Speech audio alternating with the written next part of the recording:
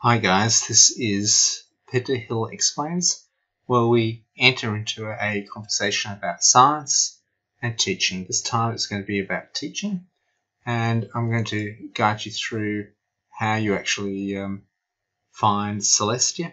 I've had it many years on computers. I've downloaded it heaps of times onto school computers. Each year they come over and cleanse the school computers, and then you have to apply again to get them installed. But I recommend if you've got a friendly software person, just make sure that it's rolled out in the image of all computers. So Celestia is free software. You download Celestia. Celestia download SourceForge. Takes you to this page, and you hit that download button, and away you go. So the last date is 2016, which is easily what I've got here. I've already done this, so I'm just going to go down here and type Celestia.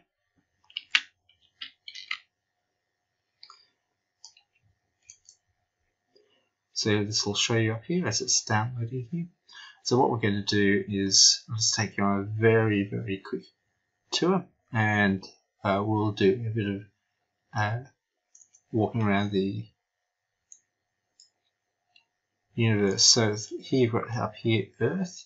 So if you say press 2, it'll take you to Venus. G will take you to Venus. I've got with the orbits across. I can actually speed up time by pressing L. See L time, right?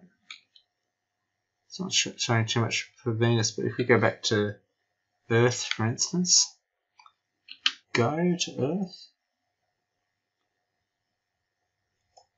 and with your mouse key go around, you can see the moon at 10 times the Earth circumference. Out there is the moon at 40,000 kilometers away. And you've got various other pictures here. I'm going to speed up time a bit more. You can see the moon begin to orbit.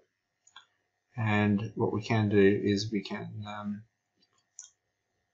so with your left mouse, you can change where you're looking at, but you can actually rotate around with your right mouse, pull across like that, and you can see the Earth. You see the Earth rotating and the moon just moving around here.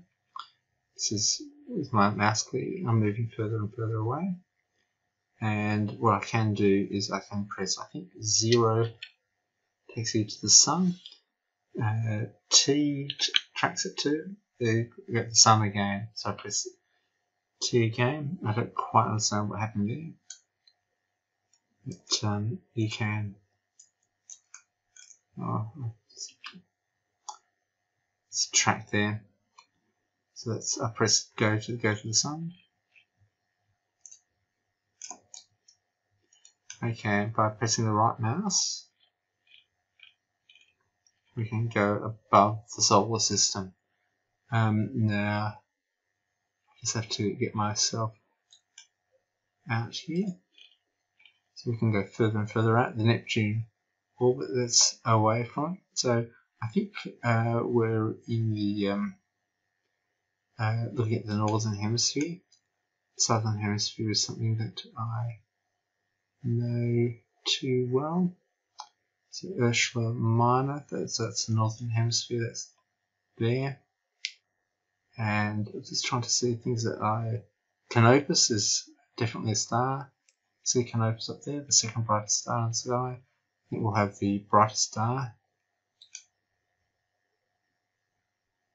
But, there's the Southern Cross. I'm trying to look for the Southern Cross. So the South Celestial Pole is going to be there. And let's see if we can actually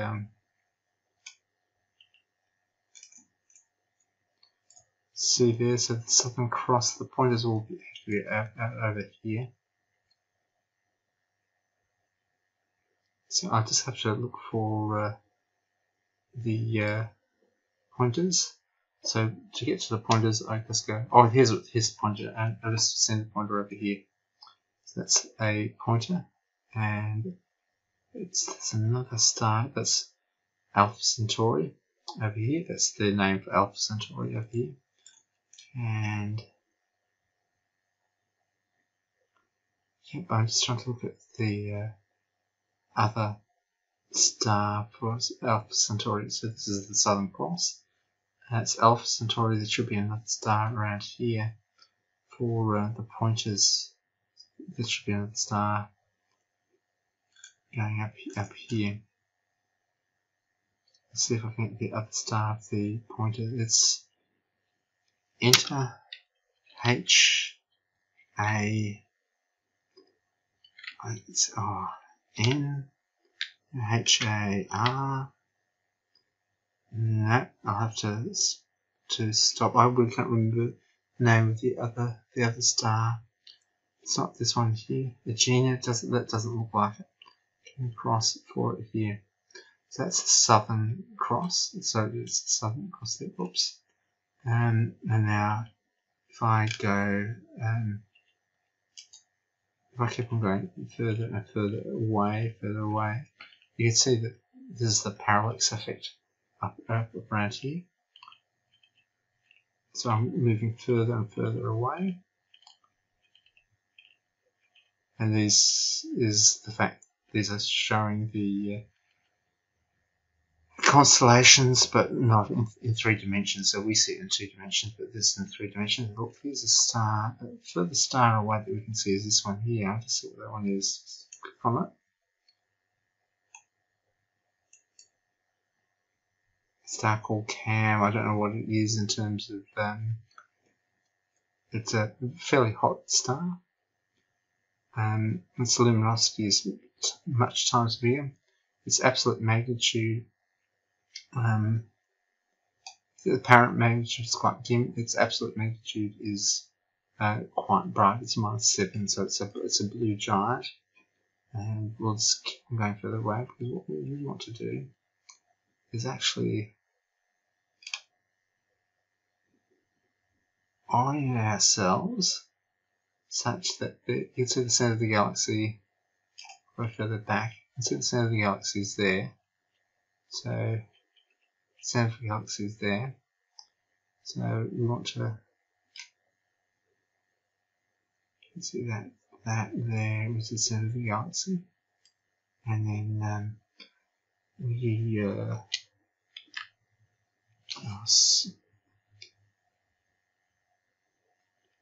H might take us home. I'll take it down to Earth 3. No, I think we have to go in close before this begins to work. No, it's okay. We've got the keep on going there. The Sol again. So we're going to see what's at the back of the galaxy. So let's look at what's around here, the back of the galaxy here. So this is Scorpio. Scorpio over here. And the center of the galaxy is just underneath Sagittarius. In Scorpio, there's Antares, the big red star. So the center of the galaxy, I was always told, is in the southern hemisphere. So if we look again, Libra Hercules, that's the northern hemisphere. Ishlamana, the southern hemisphere, the Southern Cross, and there's the center of the galaxy. So the center of the galaxy rotates around us.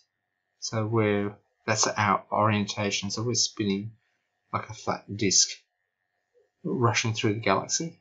So we're rushing in that direction. The galaxy is over there, and all the bright stars, if I can say, are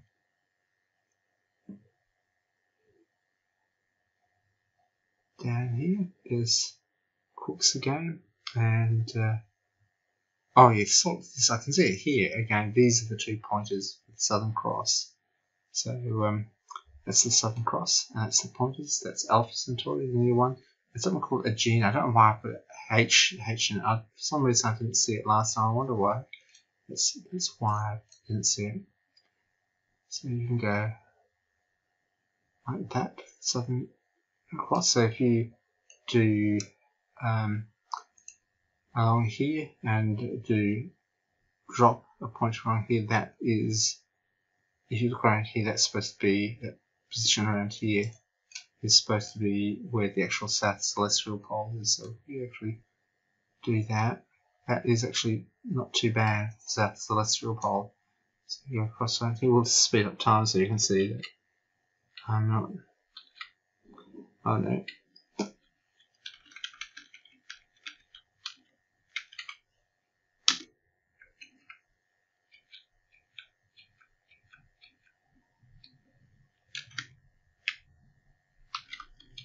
Increasing up the speed, you can see that. So that's South Pole, Celestial Pole. Looking at the Southern Cross, goes across there, and you put a perpendicular. It's around here is the South Celestial Pole. A reasonable approximation of the South Celestial Pole. And if we go back out here, looking for the center of the galaxy, which we said was around here, go back out again. See it's going across.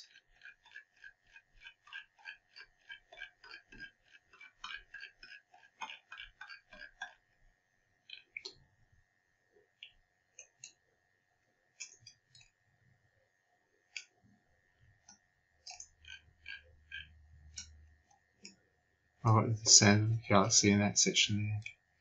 So this is what they think the whole galaxy looks like. You can see the Magellanic Clouds around here. So these are the Magellanic Clouds. That must be some sort of cluster. And if we go far enough out, we should be able to see. That's probably Andromeda around there. Just check what that was called. Yeah, it's Andromeda. M31. Going here. Now this is an interesting thing. I'll have a look at that. It's again the Milky Way. I don't know why it's called Sagittarius. And I'll go to that one. Okay, thanks a lot for looking. That's basically getting around the place. I'll just go.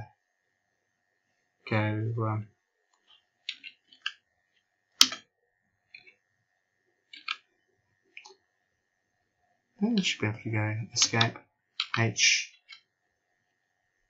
It takes us into the sun, and obviously things are going very fast there. For some reason, it's lost the things. But let's go to Saturn, Jupiter, Saturn.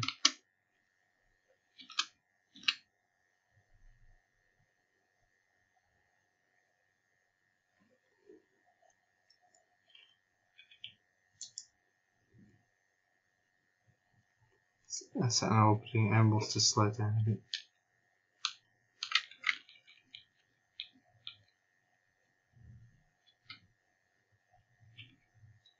It's the orbits in, orbits out, and you can see the various moons orbiting Saturn. And go in and see the various moons if you wanted to. Thanks for listening. I hope this has been worthwhile.